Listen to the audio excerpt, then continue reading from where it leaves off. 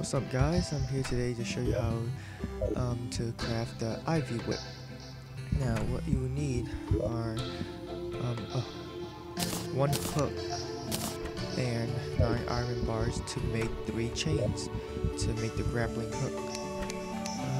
So go over to your anvil, make 3 iron chain, and then once you have that, combine with the hook to make a grappling hook. And I'll show you what it does.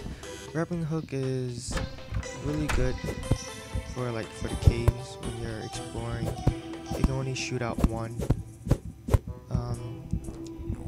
It gets you from place to place, especially good for mining. If you find like a pocket of ores up there, you can't reach it, you don't need to build like a dirt block or something that can get you up there. You just use the grappling hook.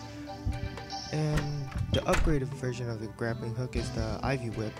And now what you need to craft the Ivy Whip is, of course, the grappling hook, 12 jungle spores, and 3 vines that you can get from killing the man-eaters in the jungle. And also you can find jungle spores in the jungle. Okay, go over to your anvil. 1 grappling hook, 12 jungle spores, 3 vines, makes an Ivy Whip. As you can see, I have one already.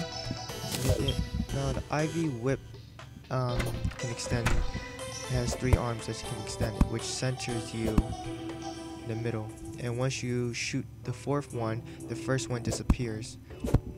It's really good for when you build stuff, and also for mining stuff too. This Ivy Whip is really useful.